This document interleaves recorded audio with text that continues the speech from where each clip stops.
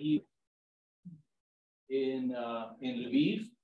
And I just want to say this here without taking away attention from our distinguished guest, Volodymyr Rafeyenko, that the life of Colonel Petra, who passed away in 2000, really reflected the whole complexity of what Ukraine had to go through. And whenever we had a chance, we invited him here for a variety of social and intellectual events. And the interesting part was, although he was in a German camp, he was in a Soviet camp, he had really undergone all the traumatic events that millions of Ukrainians had actually gone through, there was no bitterness in him. He was a man who loved life and who actually gave his optimism to us, and he asked us to actually use our money to promote Ukrainian studies, which we faithfully did after Colonel Petra passed away. Some 20 years ago, we kept his memory alive. So I want to mention this because he really did a lot for Ukrainian studies. Apart from that, which other donors, generous donors did, among others, also our former Vice President for Research, Liu Shalupa, who really was a great support for our institute. And I had the honor of cooperating with him as former director of the institute. And so did Professor Hale, who also is the former director of the institute. So Ukrainian studies really got a lot of support, both institutional, financial, and keeps getting the support. We even got it at a time when Ukraine was not so much in the headlines. That is in the early 2000s, when there were no many sensations to report, but it was still something that we faithfully and loyally did. I want to say a few words about our guest today because his biography is quite extraordinary. For the first 45 years of his life, he actually wrote in Russian. He was considered a Russophone, a Russian language writer, living in Donetsk in Ukraine, where he was born. In 1969, where he studied actually Slavic languages and literatures, later what is called culturology, which basically is cultural studies, also there, and who made the really, I would say, earth-shaking decision in the 2014 or so, to actually abandon Russian as his language, not just as his native language, but also as his creative tool, which for a writer, of course, is a huge decision.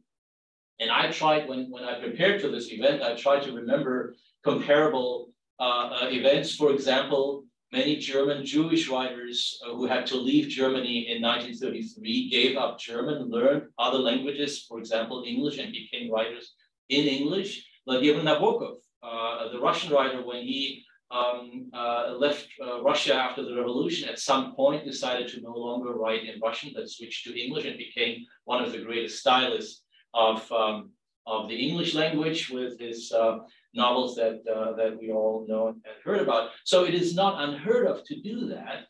But of course, the interesting part here, the fascinating part, is what kind of political circumstances caused this switch from Russian to Ukrainian for a man who lived in Ukraine and still spoke and wrote Russian. If you read the novel Mondegreen, then there are a lot of musings, a lot of thoughts, a lot of contemplation about this question, and also about the status of the Russian language, the status of the Ukrainian language in Ukraine. And that's also something I would like to ask Mr. Rafeyenko about. And of course, we will open the floor at some point and welcome all of you to ask your questions, whether they are literary or political or cultural in general, and so on. So I want to say this is a unique case among the contemporary Ukrainian writers. Several of them have been translated and have been published in English, so they are available in English. And thanks to Amazon, if you put in Mr. Rafeyenko's name, then you will also find other Ukrainian writers. For example, Yuri Andrukovich, who has been translated with several of his books. There's a whole range of writers, some of whom I know, for example, Serhiy Zhadan, who wrote some quite fascinating, very modern, funny, witty novels. But there is a lot to explore. And so I want to encourage you all to try this. I think Ukrainian writers have a good sense of humor, sometimes dark humor, but that, of course, is something we can connect to, we can relate to, and we can easily make sense of. Not everything there is as easy. Mr. Rafeyenko in particular is considered a postmodern writer in that he does actually take stylistic impulses from various epochs and is inspired by them. And so we have a wide range of cultural influences and impulses in his works. And so in one of his works, let me see, I need to make sure that I don't get my, yeah. So for example, in The Length of Days in Russian, which has been translated from Russian into Ukrainian, by the way, and was nominated for a prize for Ukrainian literature. In one paragraph, you can find the French poet Béranger, you can find the Italian pop singer Salvatore Adamo, you can find Clint Eastwood, you can find the mentioning of the fall of the House of Usher. I would say Volodymyr Rafeyenko's literature, his prose, is saturated with cultural references, both ironic and serious, and that makes it provocative, thought-provoking, and really it's a very rich kind of prose. It can sometimes be highly sophisticated, super intellectual, and it can sometimes be brutal and vulgar, and all of that is a fantastic mix that is stylistically very polished and really fascinating. Mr. Rafeyenko wrote 7 novels and 3 volumes of poetry in Russian. A lot of it is actually available online if you're interested. It is very good. It is a high quality prose. What I could find, but maybe he can correct me if this is not correct, that he was influenced, among others, by Faulkner, by Bunin, by Gabriel Garcia Marquez, and others. So what we see is he's a Ukrainian writer who actually has been influenced and shaped by impulses from many national literatures and many national cultures. His Russian novels have won prizes. So one Moscow Divertissemento won a rather prestigious prize. Another one, a trilogy that he wrote, one volume of it is The Demon of Descartes. Again, a foreign allusion right in the title here, also won a prize.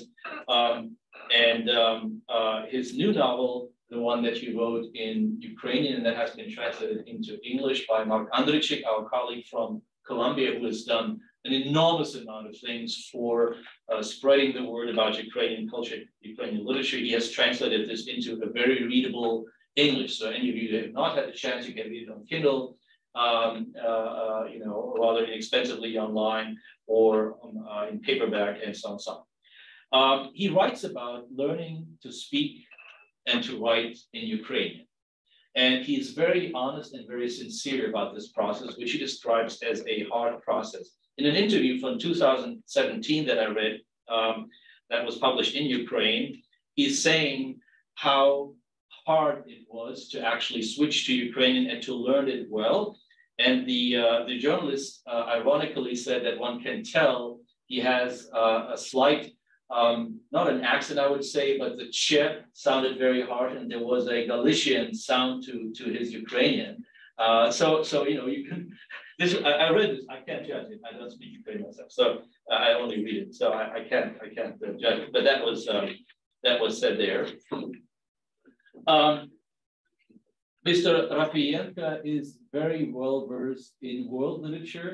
As I mentioned before, for example, he taught drama, among other things. And so for this course in drama that he taught in Kyiv, he included Sophocles, Shakespeare, Brecht, Chekhov, and so on. So he's a very well-versed specialist on international literature.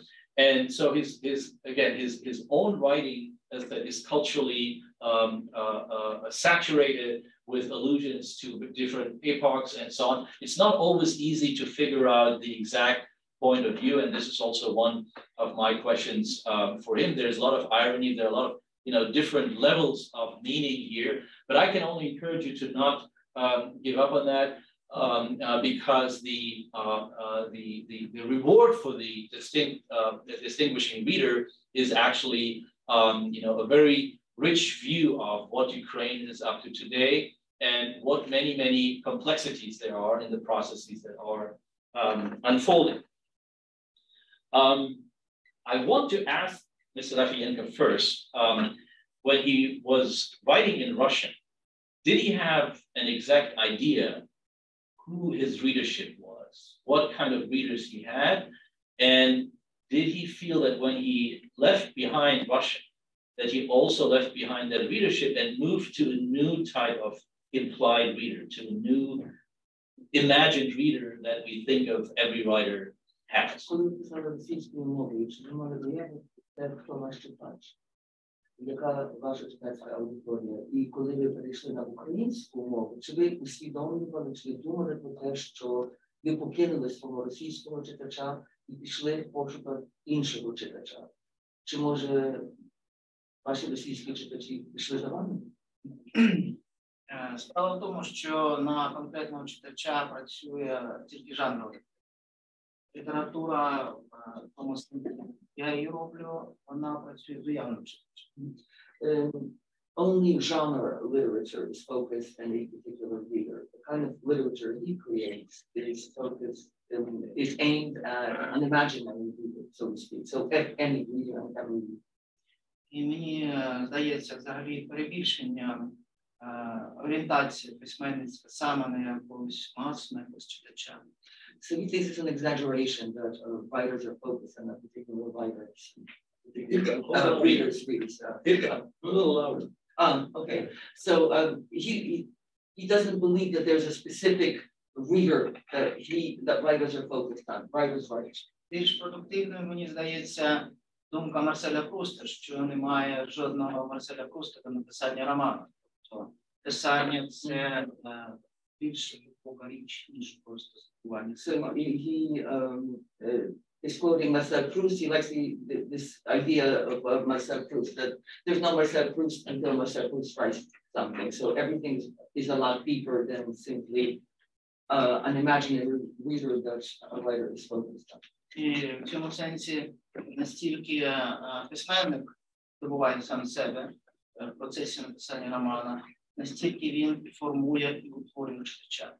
So the writer is also capturing himself to some extent in the process of writing, overcoming himself, and at the same time enticing the reader, attracting the reader.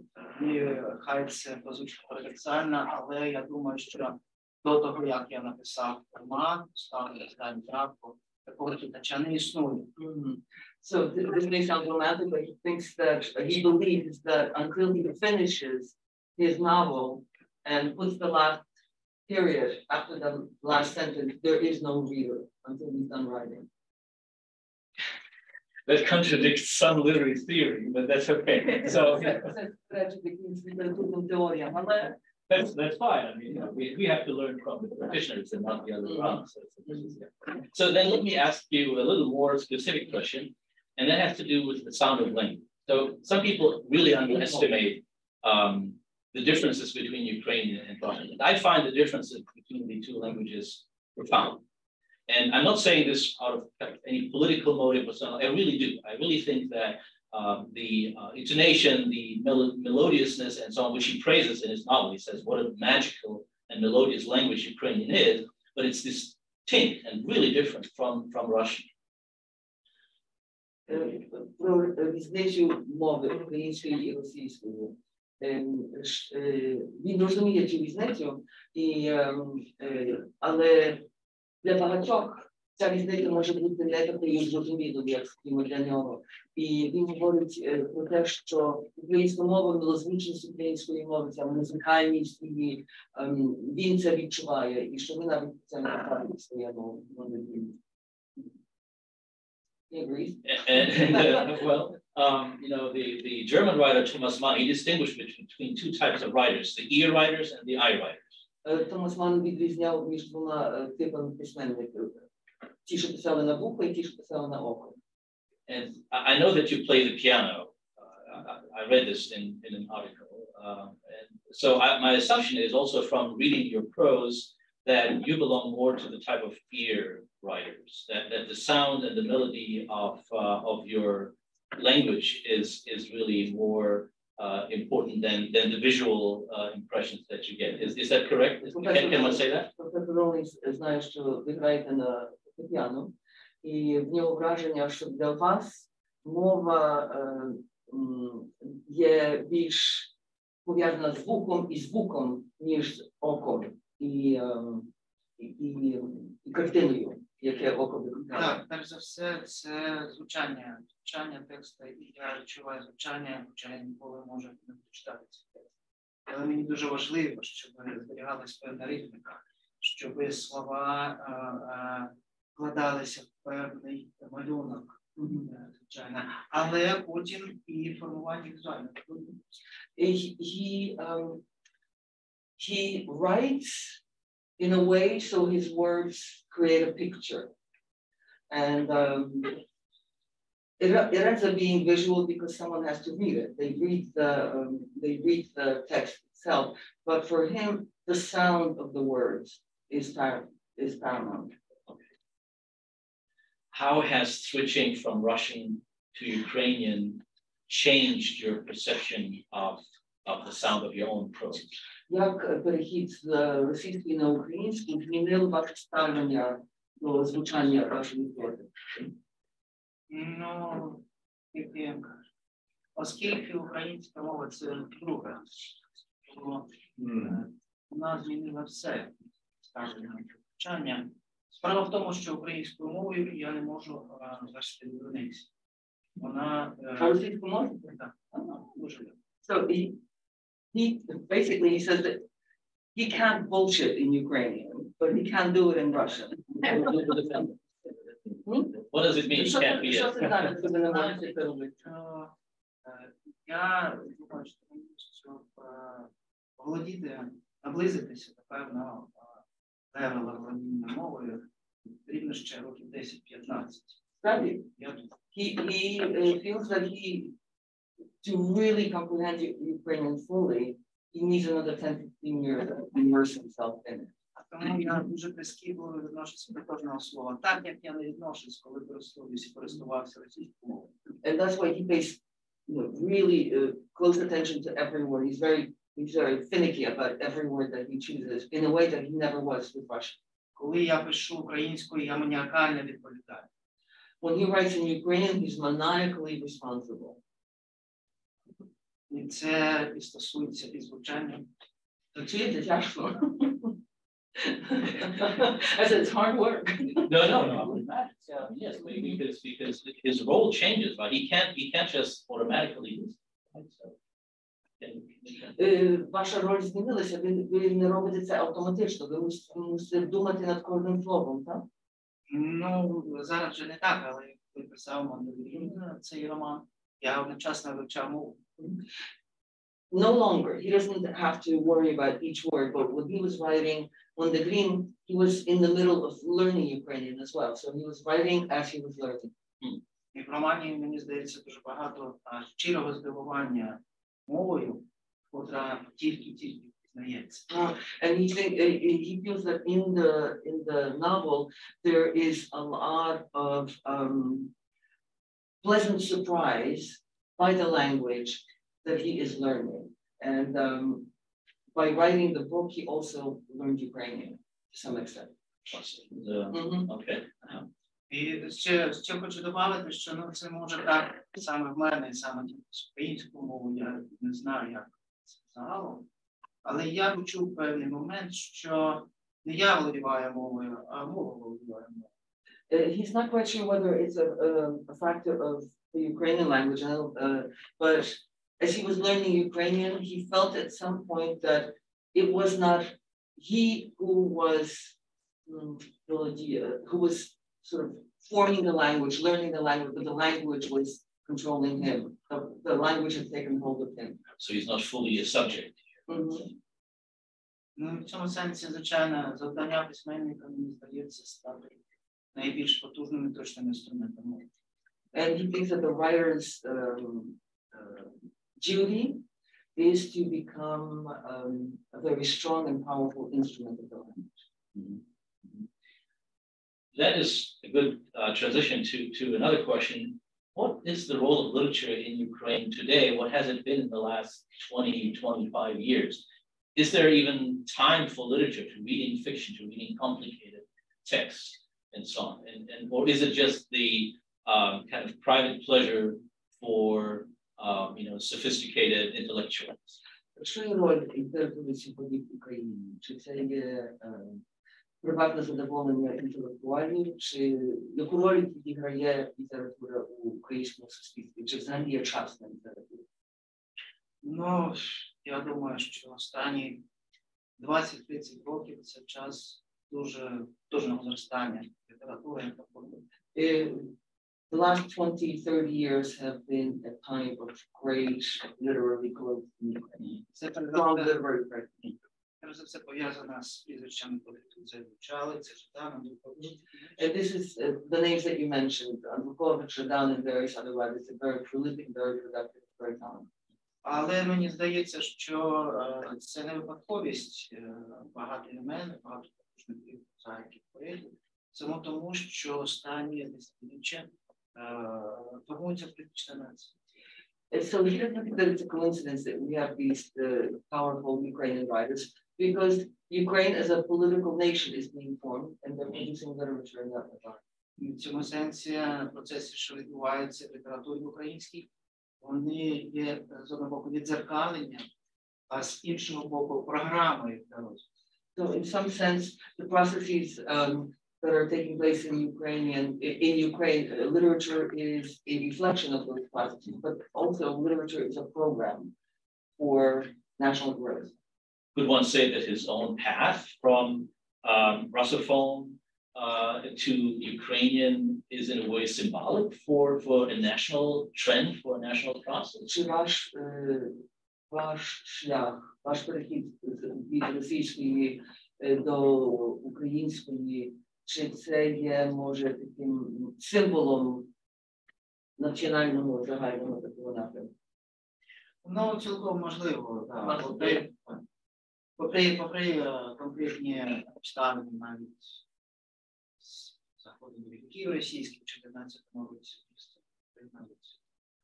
ручку весну одною з головних моментів цього перетворення було прокидання пам'яті. Раптом мені стало актуально важливо, що для моїх батьків рідною мовою була російська, а для моїх бабусів, що мама не шукати не було.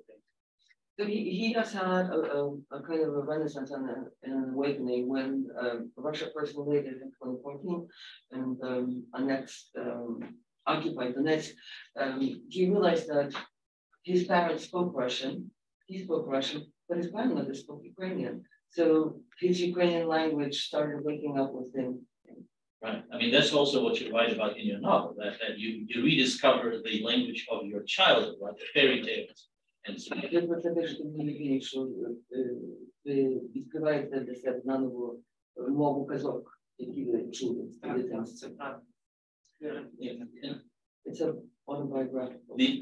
Right. The other process that you write about, whether here or another, I may have gotten this mixed up now, is that until you were in your 40s, you didn't really know much about the rest of Ukraine, like other places, other territories. And it's now that you discovered Kyiv. In your novel, it's about Kyiv, this, what do you call it, this crazy city and everything that's going on there, but then also the rest of Ukraine, you have to, so your novel, in my view, is a novel of discovery, self-discovery, discovery of your past, but also discovery of Ukraine as a place, as a locus. Ви десь писали, що до 40 років ви не дуже добре знали. І цей роман, це є роман відкриття, де ви для себе відкриваєте це місто, Київ, і якоюсь мірою і Україну теж. Ну, так, дійсно, я за типу характера інтроверт. Взагалі не люблю. He's an introvert, he doesn't like traveling. Але росіяни мені. But the Russians have helped him to travel and see new places. Тепер я такий частково, більш екстраверт. Now he's only partially an extrovert. Коли стосується росіян. Yeah, when it comes to Russians, he's become an extrovert. Thank you for overcoming your disposition coming here. I mean, this is a long journey. The last question that I have, just from a literature point of view, what is the authority of writers in Ukraine? Will writers be invited by television? Can a writer make a statement and the president will listen, or are they just,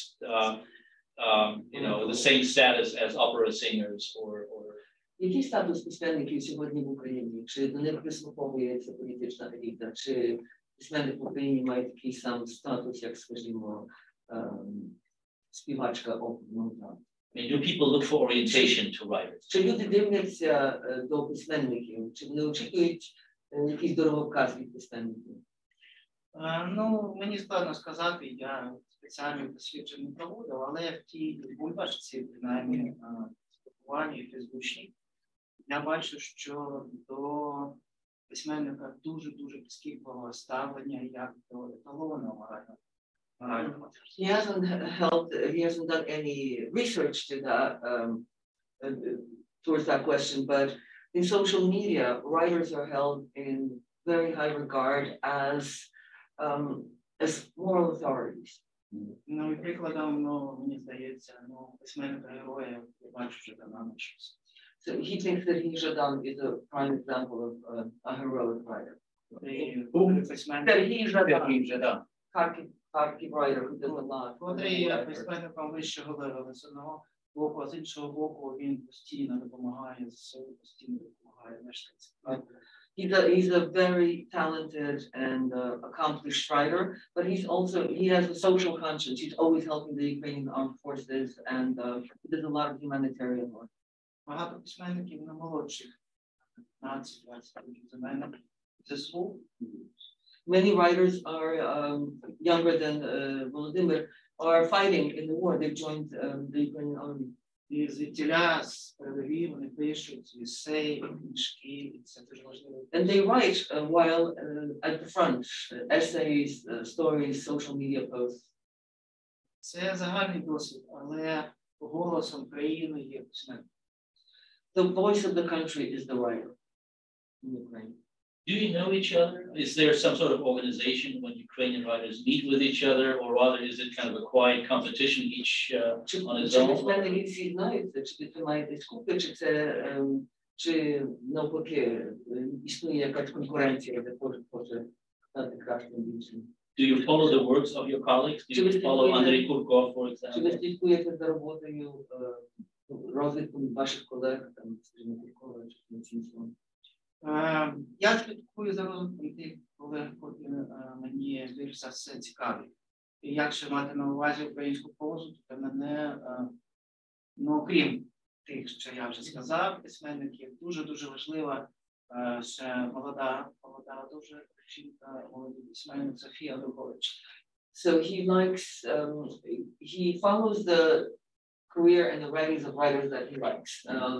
And some of those names were already spoken here, but he is also very interested and follows the career of a young female writer, Sophia Anthropovich, the daughter. She's the daughter of Sophia Anthropovich. Вона мені видається найпотужнішою, найперспективнішою фігурою в українському. He finds her to be the strongest writer with a great future. I think she's available in English as far as I'm aware. There's at least one book in Chinese. I believe Felix. Felix, yeah. Felix is in English. Yeah. Madoka into Korean. Yeah, Madoka came out in German in 3 volumes. First coming. Yeah, and in English. Yeah, it's also separate books. So we have Yuri Andropovich with at least 4 translations, I think, and then the daughter with a couple more, right? So, and I think they're very different from each other. Yes. I think she Okay. Well, these are my questions. So, I have written a lot more, but I would like to open up the floor. And so please give another chance to ask Mr. Rafeyenko whatever questions on your mind. Yes, sir. What happens when the translation goes back to Russian from your Ukrainian? Чи будуть вас перекладати на російську?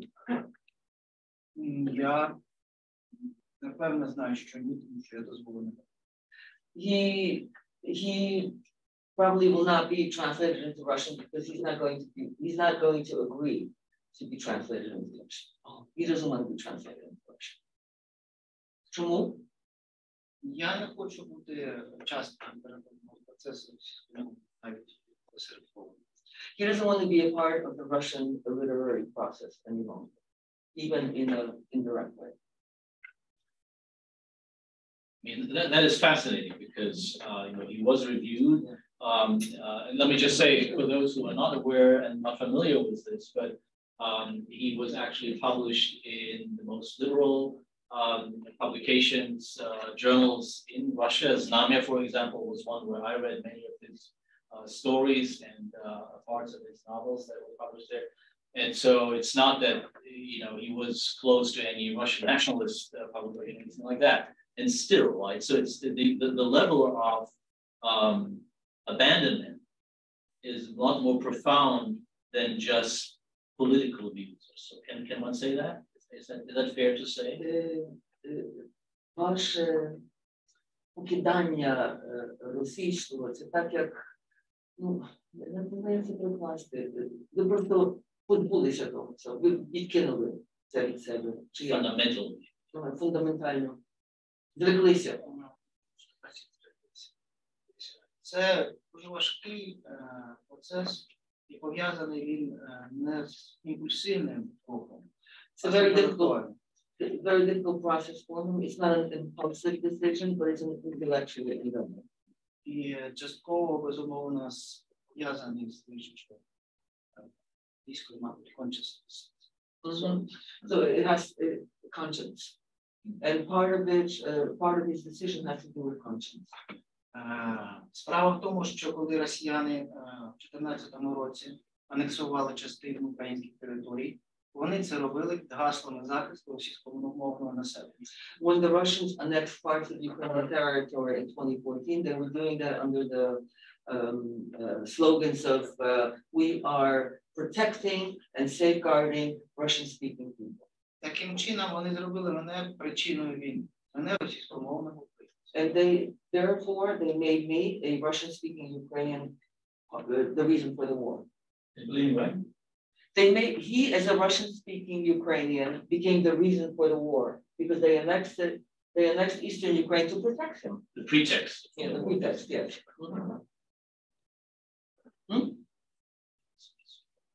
Okay. Це була дивна ситуація, але я її дуже важко переживав. І я повинен був щось зробити, тому що вона була спрямована особисто. This was a very difficult situation for him personally, but he had to make a decision because the situation was directed at him personally. І тоді я вирішив, що якщо в 2014 році я абсолютно не володів українською, не міг розмовляти з продавчиною в магазині. In 2014, he knew no Ukrainian. He couldn't even speak to a saleswoman in a supermarket in Ukraine. Мені було 45 років, я вирішив вивчити мову на рівні літературного, щоб писати. So at 45, he decided that he was going to learn Ukrainian to such a level that he could write in it.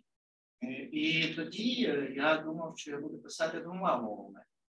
Один роман українською, один російською. And he thought his plan was to write in two languages. He would write one novel in Russian, one novel in Ukrainian. Я не хотів кидати, пан казав, що кинув, позбувся. Я не хотів навпаки кидати, тому що це була мова, котрою зі мною розмовляла мама. He didn't want to abandon or throw away the Russian language because it was the language that his mother spoke to him. Але після 24 лютого цього року я прийняв остаточне рішення працювати тільки українською. But after the invasion on February 24th of this year, he decided that he would work only in Ukrainian. І це не є легке рішення, і це досі мені болить. It's not an easy decision, and it's still a painful decision. Але вже я пройшов точку неповернення. But he's gone past the point of return. I wanted to ask a question similar to what you had asked about, namely, what if a Russian publisher approaches Rafeyenko and says, we would like to have Mondegreen, Songs of Love and Death in Russian. And if I understand correctly, he would not give permission. Is that correct? Якби російський видавець прийшов до вас і сказав, ми хочемо видати Mondegreen російською, ви не дали б дозвіл? Після воєнної поразки Росії то може. After Ukraine wins the war, he might. Can I ask a question? I want to find out what will be the fate of his Russian literary output. Will these things be translated into Ukrainian? Will they be part of something that is no longer a part of his life? I mean, what is the fate of these works? Я хотіла вас запитати, яка доля ваших російськомовних творів, які ви писали донедавна, так? Чи ви з ними розпосталися, чи будемо їх перекладати на українську мову? Яке їхнє життя тепер буде? Я не знаю, я ці права маю на ці книжки, і оскільки я приклад, значить, цієї книги «Довгі часи», котра перекладена, котра була спершу написана російською, то може принаймні буде перекладений роман «Де Монте-Карло», який є насправді першою книгою цієї трилогії. Це трилогія «Де Монте-Карло», «Довгі часи» і «Монdegreen». Там про місто З.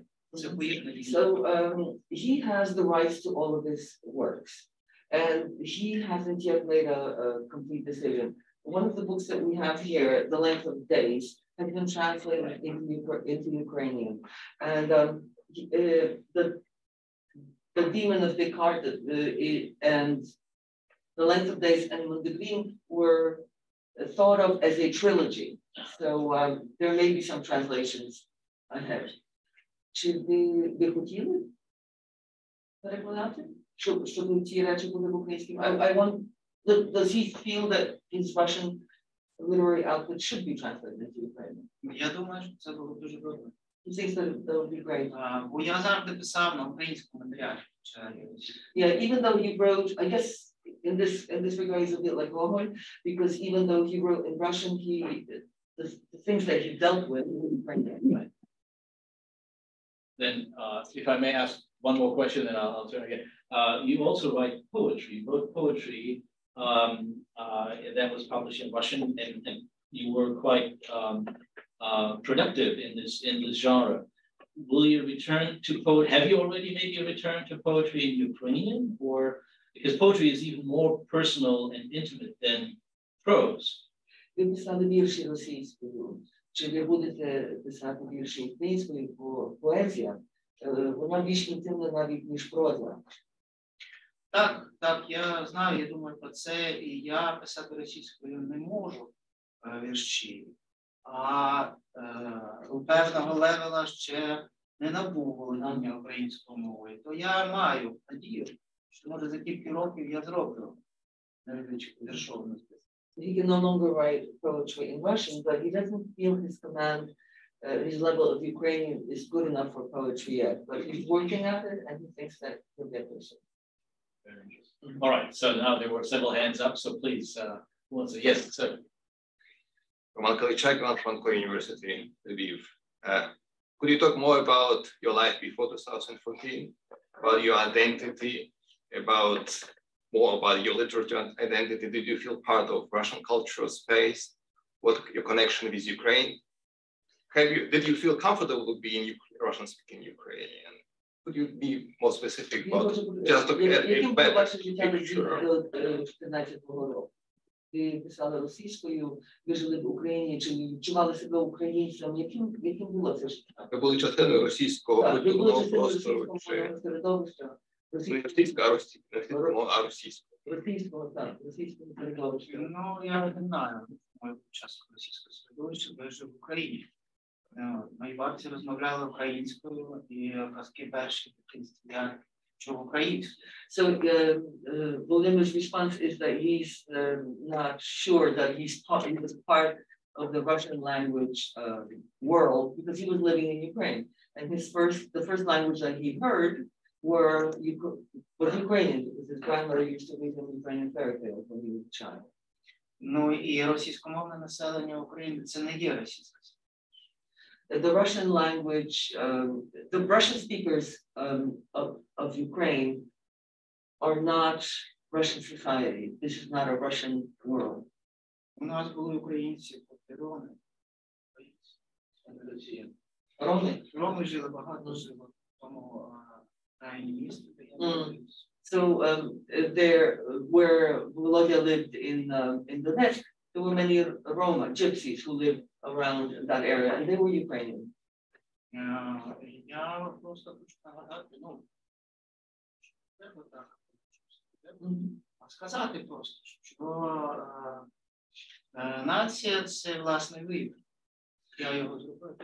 He wants to say that a nation is a personal choice, and he has made that choice. Але причина, то, що я зробив цей вибір, не тільки в росіянах, не тільки цих, ну, жахливих подіях, що відбуваються. But the reason why he made this choice does not lie only in the events that we're seeing in В тому Ukraine. дитинстві, в тому спілкуванні, в тих книжках, в тій українській бібліотеці, де я розмовляти не міг, але читав багато українських. So the primary reason is that he remembered Ukrainian from his childhood.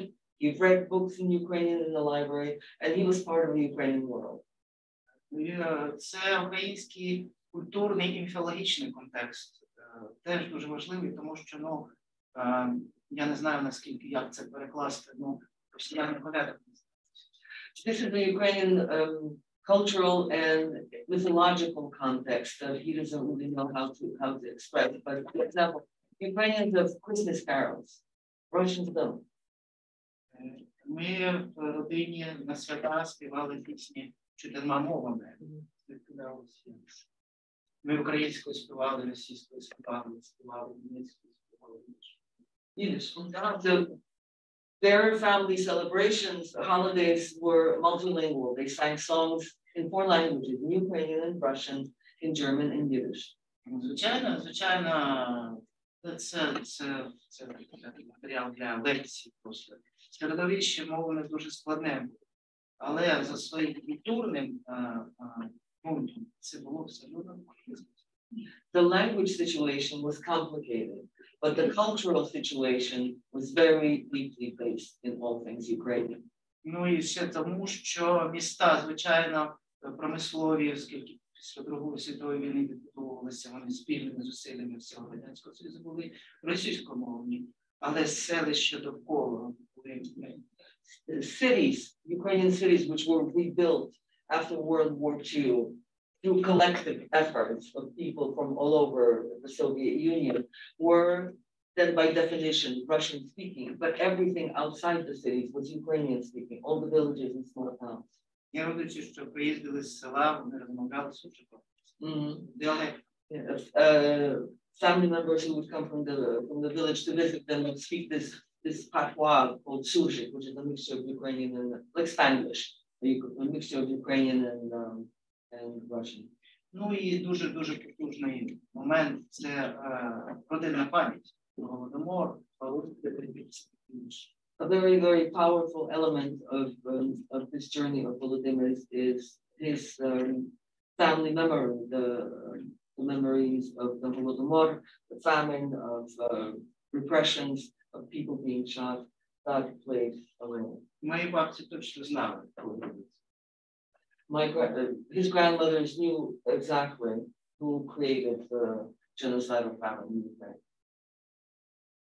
Чи ви відчували утиски? Моє питання було. Чи ви як російськомовні відчували утиски?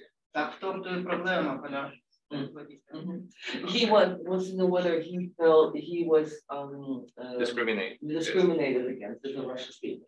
Так в тому то і проблема полягала. І причина, чому я так завзято почав вивчати мову, що я 45 років жив, і мені жодного слова погано ніхто не сказав. That was the reason why he started learning Ukrainian, because for 45 years he spoke Russian and nobody ever discriminated against him. Від моєї батьківщини.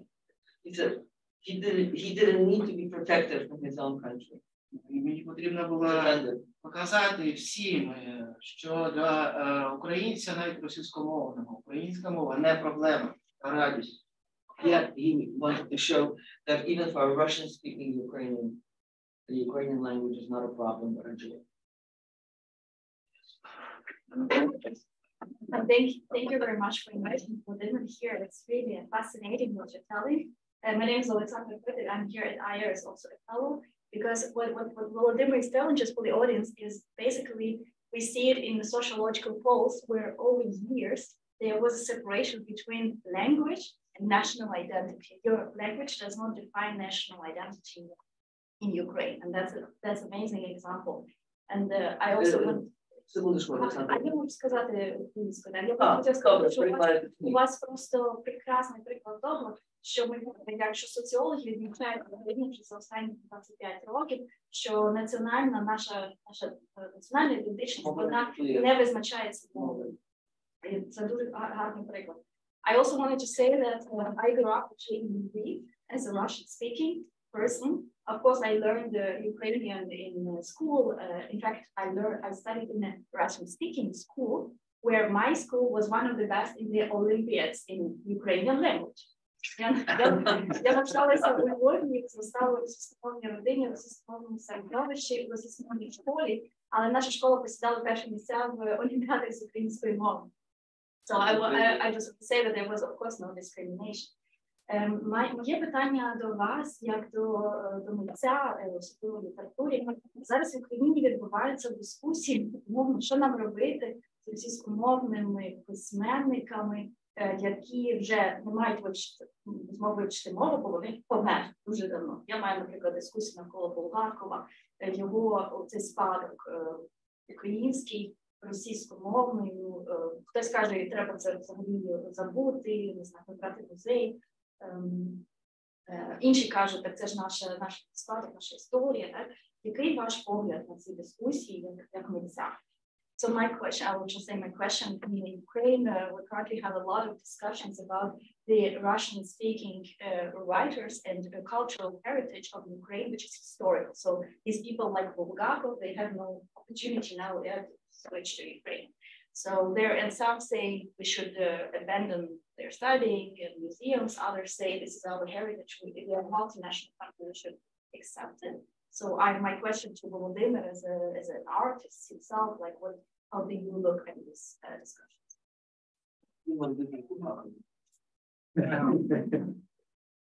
Я думаю, що нічого. We don't have to do anything with Bulgakov. Я не думаю, що це взагалі проблема, котра дійсно, від котрої щось залежить спілкування з цього приводу. Мені здається, це в першу чергу емоції і травмованість. This is not a problem. It's simply emotions and trauma. Інша справа полягає в тому, що занадто багато пам'ятників російської культури в Україні. The other problem is that there are too many statues and monuments to Russian culture throughout Ukraine. Я розумію, що це наслідок імперського засилля, тобто потрібно було налаштовувати людей, щоб вони на кожному кроці бачили ознаки, значить, російської літератури, культури. He understands why this was done. It was an imperial drive to remind people and give people on every step of their daily life examples of Russian culture, of Russian imperial culture. And that has to be dealt with. Тим більше після Бучі, після Ізюма, після того, що російська культура приїхала на танках. Particularly after all of these atrocities that we've seen in places like Bucha and Izum, when Russian culture came into Ukraine in tanks. Мені, знаєте, з дружиною довелося майже місяць прожити в окупації між Бучою і Бородянкою. Volodymyr and Olesya lived under Russian occupation for a month in Bucha. Знаєте, вже на другому тижні окупації я своїми руками всі ці музеї сам. After the second week of occupation under the Russians, he would have dismantled all of those museums on his own, with his own bare hands. І я розумію, що це наслідок травми, що потрібно якось цим працювати інакше, цивілізовано. He understands that such a reaction is a result of trauma, and in reality, we have to behave in a much more civilized manner.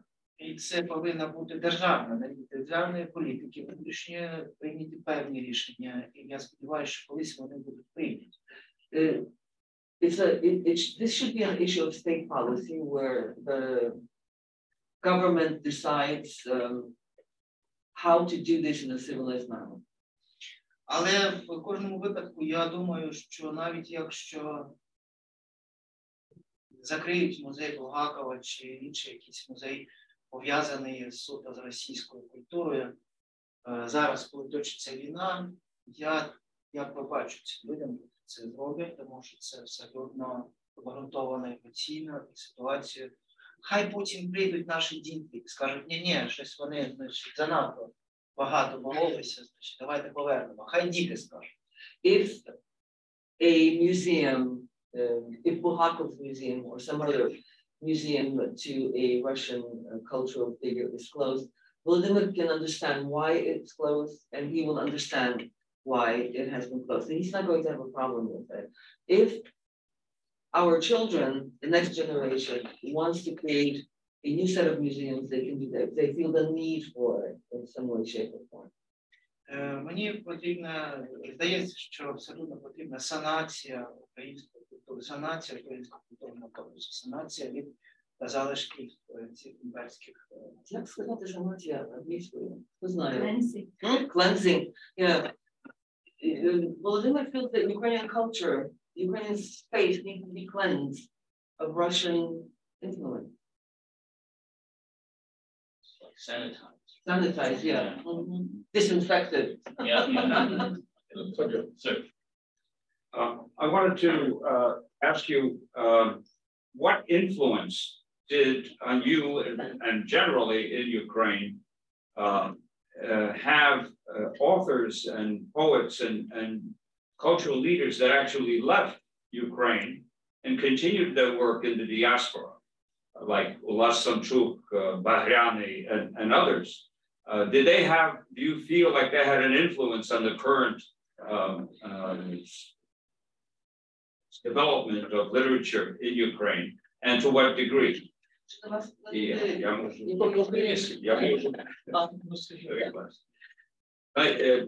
Питання є, який вплив мали люди, поети, письменники, які виїхали, переважно після Другої світової війни і продовжували свою творчість тут, в діаспорі.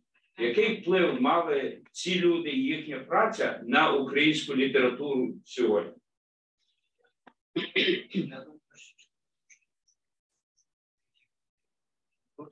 Знають, пам'ятають і велику шану постійно вдають цим спеціалістам української літератури, які зробили Гарвардський український інститут, як потужну інституцію, яка зберігає нашу пам'ять, і яка дуже багато працює в цьому. І Процак, здається, да, це професор, це Процак, я вибачаюсь. Ну це ж абсолютно геніальна, героїчна постать. They have been influential. People know about them, and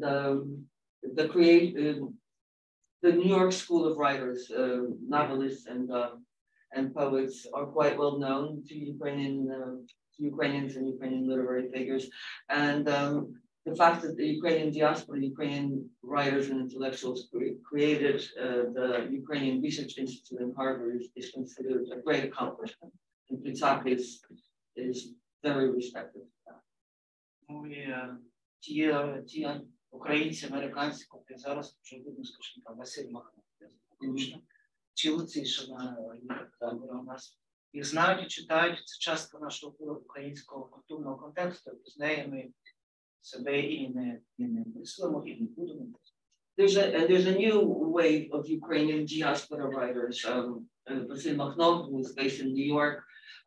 Actually, if those of you who are in Washington, there's going to be a big deal with his new book that's been translated into English at DuPont Space on Tuesday, next Tuesday.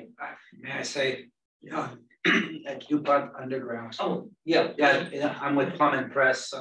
Okay, great. We're going to be hosting that. And Oksana Lutsykina, who is also a very talented writer. She's from Uzhhorod, and she teaches in a university in Texas. I forget which one. Взагалі, я часом притивно ми поїхали, і в Нью-Йорку ми спілкувалися, в Атланті ми спілкувалися, і в Кембриджі, і в Бостоні, в тому числі з українськими студентами. Я відчуваю цю абсолютно неймовірну єдність. Volodymyr is roughly 1/3 into his tour. He's spoken at Yale, several appearances in New York, Atlanta, and one of the things that he has felt very profoundly is a unity. He's spoken to Ukrainian students, new Ukrainian emigres, and he feels a great sense of togetherness with them. Є дуже був шимкий момент. Ми прожили в родині виключно українською спілкувалися. Вже і ми гуляли по музею Метрополітену, дивилися посібності, і розмовляли, звичайно, українською. До нас підійшли люди, подякували за це. He was very touched when he and Olesya, who now speak only Ukrainian amongst themselves, were at the Metropolitan Museum of Art in New York, and they were looking at the Impressionist collection there and discussing it amongst themselves in Ukrainian, and people walked up to them and thanked them for speaking Ukrainian.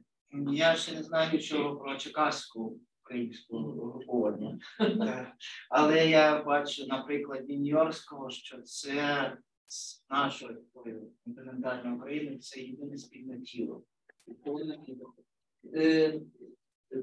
Volodymyr's next stop is going to be Cleveland and Chicago, and so he doesn't know what that community is like, but every place that he's been, he feels that these Ukrainian communities in Ukraine, it's one body, it's a united organism. Тому що я бачу і чую розмову, як люди домовляються з постачанням для України і, значить, ліків якихось, і допомоги військовому, і гроші, такі все інше. Це постійні розмови в цьому середовищі.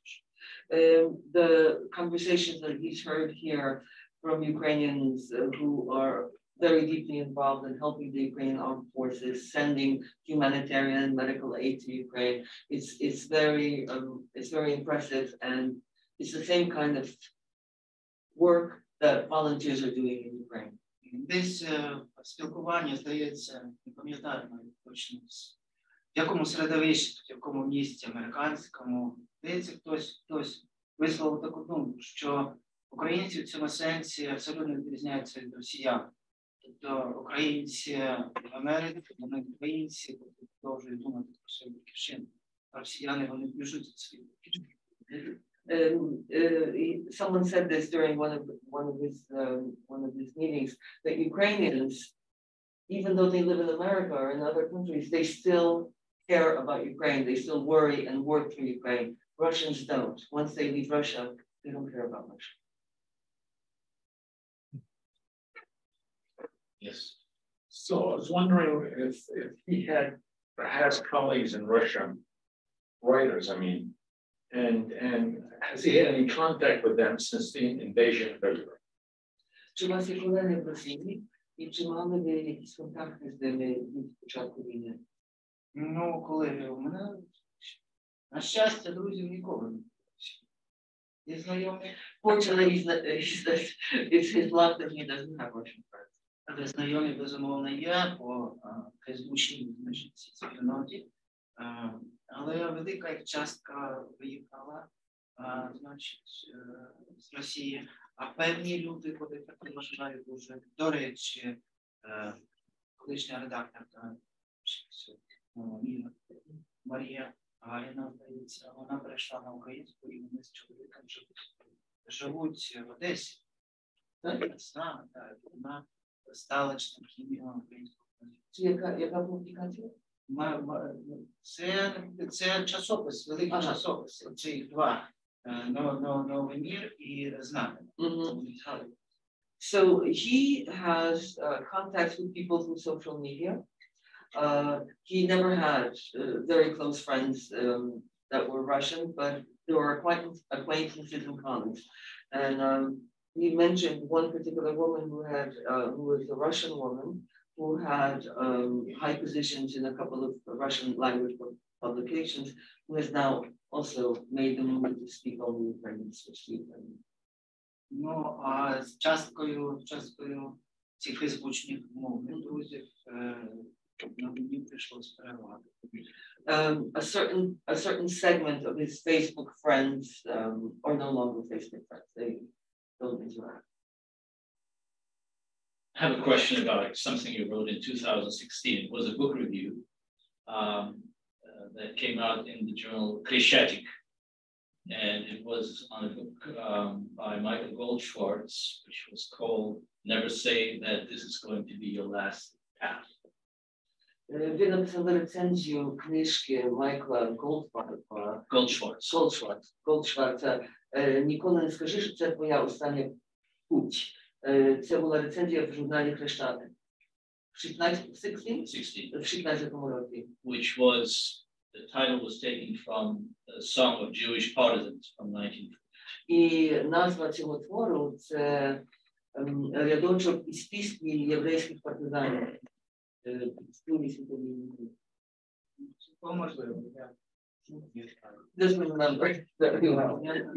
Я стільки написав. He's written quite prolific, so I don't remember. I found it remarkable because it actually, of course, it comes from a terribly tragic family in which human life was worth hardly anything, and the plot of one of those stories is that a young pianist is under Lubyanka and is tortured to death by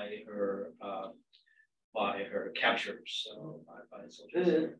Там йдеться про історію піаністки, яка замучена Луб'янкою. And her soul moves into the piano that has been taken away from her apartment. І її душа тоді повертається до цього фортепіано. Вона поселяється у цьому фортепіано. And that piano goes to the daughter of one of her tormentors, of one of those secret service soldiers. І власником цього фортепіано стає дочка її мученика. And now this daughter who lives in the secret service community suddenly shows a talent for music and for playing and so on and so on. And I was thinking, why did you choose to actually review that book? And I thought there's a kind of a metaphysical sense of optimism in it that maybe you share. Can one say that?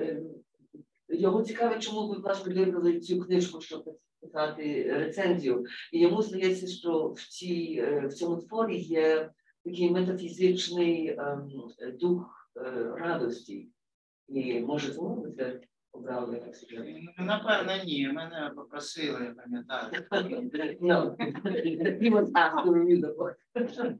Well, basically I wanted to ask, is he optimistic in general in his approach to life and to the world and to Ukraine in particular? Чи ви оптимістично ставите? I have that impression, but I'm not sure. Йому так видається, що він такий по натурі. Yes, he thinks everything is happy.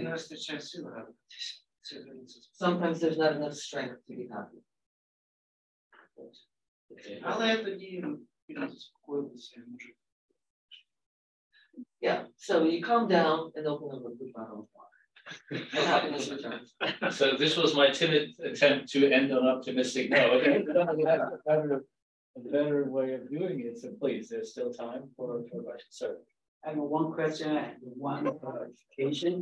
Question is understanding how you feel about the Russian language, Russian, especially Ukraine and Facebook, threads in Facebook. My question is, since when you feel that since February this year or before? If it is before, since when? How far before? Ваше ставлення до російської мови, коли це критичне, коли воно почалося? Чи воно почалося 24 лютого, чи воно почалося в 14 році? Ваше віддалення? Віддалення почалося в 14 році. His distancing from the Russian language and Russian stuff began in 2014 when the Russians first invaded. Саме тому, що усвідомив, що це такий дуже нечастий випадок використання мови в якості зброї. Because this is when he realized that language was being used as a weapon. І вона, ця російська мова, є загрозою не тільки для мене, а для мого народу. And this Russian language is a danger not only to himself personally, but to his people and his nation and his country. Я хочу, щоб було зрозуміло, я впевнений, що поганих мов не буває. He wants to be very, very clear about this. he is convinced that there are no bad languages. Бувають погані сусіди. There are bad neighbors. The clarification I want to make is, if I understood correctly, I think you mentioned at home there are 4 languages: Russian, Ukrainian, German. They sang songs in those 4 languages. Okay, yeah. My question is, I'm trying to get a connection why German and Ви сказали, що в часах ви співали пісні 4 мовами. І він хоче знати трошки більше, звідки німецька, звідки їдеш. Ну, тому що Донецьк це містечко виникало в місті, селище єврейське, по берегах Калюс, було, значить, селецька єврейська і кошерна єврейська спільнота там. The city of Donetsk grew around Jewish settlements on both sides of the Kyiv River. So there was a Jewish community there as the city grew. Німецьку, білоруський мене по батькові я білорус. Ваш батько білорус. По своєму татові. Volodymyr's grandfather was Belarusian. Німецькою мене друг співав. He had a friend who spoke and sang in German very well. І це було для нас абсолютно природне. І в родині співати білоруська, українська, російська і більше навіть українською співали, тому що ми, ну я так вже зараз згадую і думаю, що ми співали, майже не співали народних російських пісень, тому що ми пішли розуміти. They just sang in different languages. They took pleasure in singing in different languages. And they sang a lot of Ukrainian songs, Ukrainian folk songs, but they never sang Russian folk songs because they simply didn't understand them. Ну, березоньку заламати, що таке? Я зараз. Це який жах. Because they're quite horrible. Bereza is a birch. Заламать. Я не знаю цієї. Я не знаю. Це Russian folk song, but we don't want to know. Ви знаєте? Yes, Henry, please. Yeah, Ukrainian political scientist Volodymyr Kulik has described a process of the shedding of Russianness taking place in Ukraine in at least the last decade or so. And so I'm curious about your own journey, how it was received among your acquaintances, friends, family, those around you. Did you find a lot of people making similar transitions as early as 2014, maybe later? Do you think now maybe more are taking such a step or path? Volodymyr Kulik, який пише про те, що Україна мусить позбутися російщини. І як ви розпочали свій шлях до української мови, як реагували на це ваші знайомі, ваші друзі? Яка була їхня реакція? І що вони сьогодні думають? Справа в тому, що коли я опинився в Києві в 2014 році, то мені пощастило опинитися в україномовній. Речі, тобто мої приятелі, а потім вже і друзі, як, скажімо, домі кофті не мешкав. Тебе не мали. He was fortunate enough to end up in the Ukrainian community in Kyiv when he had to flee Donetsk. And he and his wife befriended Sophia Andrukovich and her husband. They rented their house, their apartment in Kyiv. So he was in a very Ukrainian cultural Але це було не тільки вони, і як реагували так, що Володя, ми бачимо, як тобі важко, це не російська. And people were very kind to him. When he was trying to speak Ukrainian, they would say, relax, we see that it's very, very difficult for you. You can speak Russian. And he said, and he was determined because he had decided that he was going to speak Ukrainian and learn Ukrainian, and he persisted. Саме тому, що я так робив, саме тому я написав. And because he took this decision and he acted in this way, that's why we have Mondegreen today. Але звичайно, що були люди, котрі російськомовна, скажімо, певна шара,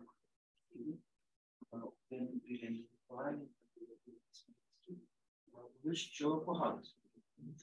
There were circles, there were people who perceived Volodymyr's choice in a very negative way. Ну, знаєте, мені здається, це добре. А чому? Why? Why? Тому що їм здавалося, He thinks it's good that they perceive it as a negative thing. Їм здавалося, що я, котрий отримав міжнародні літературні премії в Москві, я повинен був би залишатися саме російським автором в Києві. Це підтримувало загалом. So the Russian language circles felt that he, having received awards, Russian awards for writing in Russian, should stay true to this calling, to this situation, as if he owed them something for those awards again. Ну, а я, оскільки я ж казав, не дуже важливо. He's an introvert, and it's not all that important to him what other people think. Мені важливо, щоб вона була суть. What's important to him is that his conscience be clear.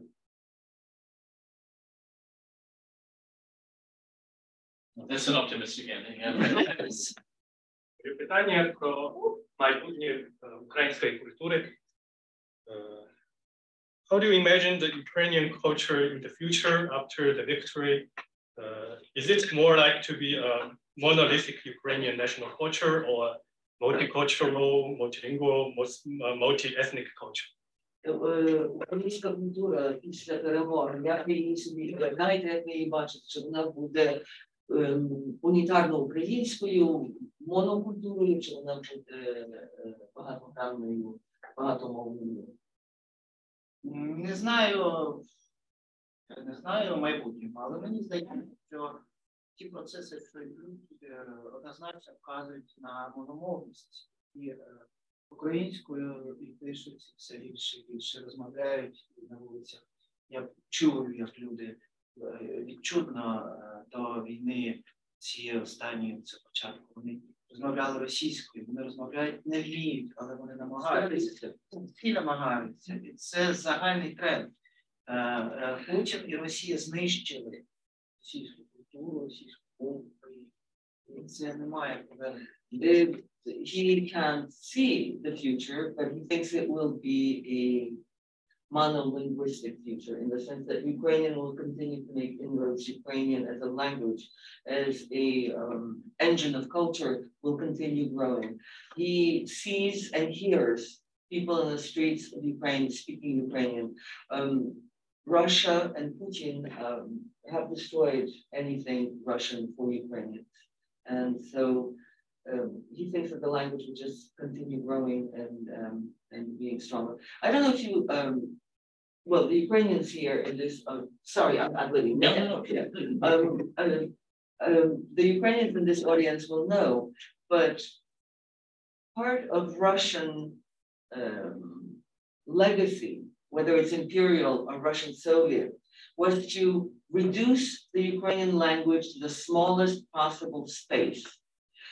Generations of people grew up believing that Ukrainian was a village language, a primitive language. It wasn't even a language. It was something that people should be ashamed of. People were encouraged to not speak it. People from the village came speaking absolutely beautiful, melodious Ukrainian, started speaking this crappy this hybrid of Ukrainian and Russian, simply because everything in Ukraine, everything that was Ukrainian was considered substandard. Everything that wasn't lofty Russian was considered to be second class. And so the Ukrainian language has been subjected to that kind of persecution, not just for 70 years under the Soviet rule, but for 350 years. And I, for example, as somebody who loves the Ukrainian language, I'm very happy the language is coming back by you. Ну так, і я хочу додати до того, що ви зараз сказали, що це ж була політика не тільки внутрішня радянська, це була політика спрямована на університети, скажімо, Америки і Європи. Таким чином позиціонувати російську мову і культуру, що відносно до неї всі поруч, що знаходиться, і українська, це побічні, це другорядні. So this was Soviet-Russian policy to position Ukrainian aimed at the Western intellectual world, at universities, to sort of extol the Russian culture and Russian history, and make sure that it was thought of as the highest possible thing, and everything that was Ukrainian was secondary. It was important to have Russian chairs, Russian departments, and Ukrainian was simply an afterthought at best. Це настільки стало модно, що ви краще за мене знаєте ситуацію зараз. Yeah, and you know better than he what the situation is with Ukrainian studies in American universities. Це дуже дивно, якщо зважати, що коли був Київ, Москві не було приблизно. And it's a strange situation when you consider the fact that when Kyiv existed, Moscow wasn't even an idea. Київ був ще серцем дуже потужної інтернаціональної культури. Kyiv at that time was a center of international culture. До речі, перший пам'ятник письмовий київський – це єврейський лист, воно це іншому, знайдений в Києві. So one of the first literary historic documents is a letter written in Hebrew by a merchant, by a Jewish merchant. Здається, 8 чи 9 століття. 8th or 9th century. Це дуже дивовижно, тобто ще 500-700 років не буде жодної So Moscow will not exist for another 500-600 years, but you already have this multicultural society and world in Kyiv. When writing in Ukrainian or Russian verses, do you find the expressions you put out is a challenge, or are they the same? In other words, are there more words you can use in Ukrainian than you can in Russian, or can you express more in one language than the other?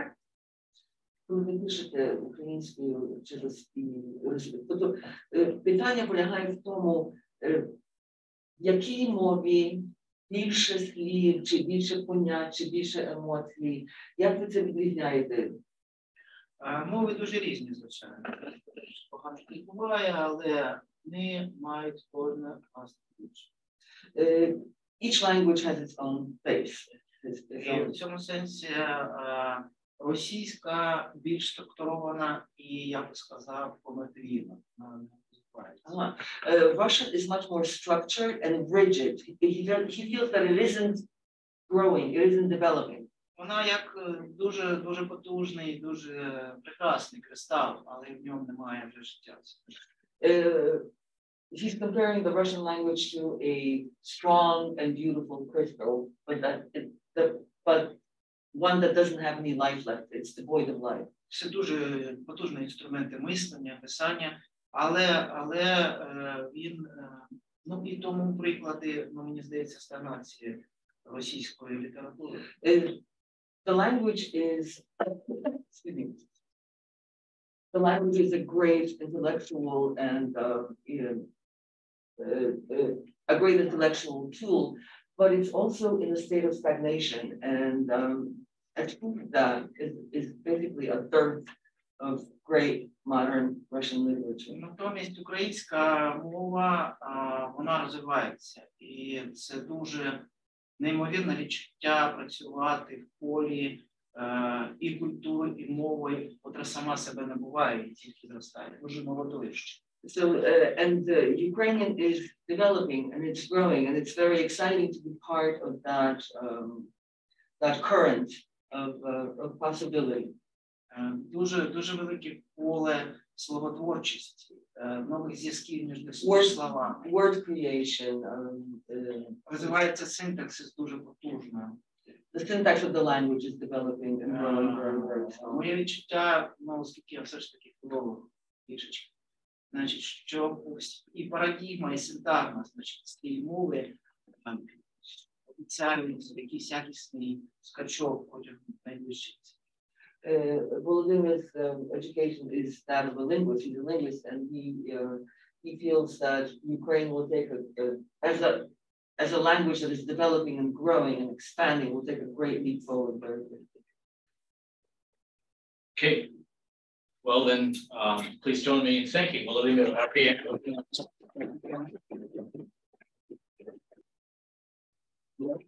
Our wonderful translator, Luis Kalupa, Henry Hale. So I'm going to have to put on. I hope everything's available. So thank you. Thank you for being our guest.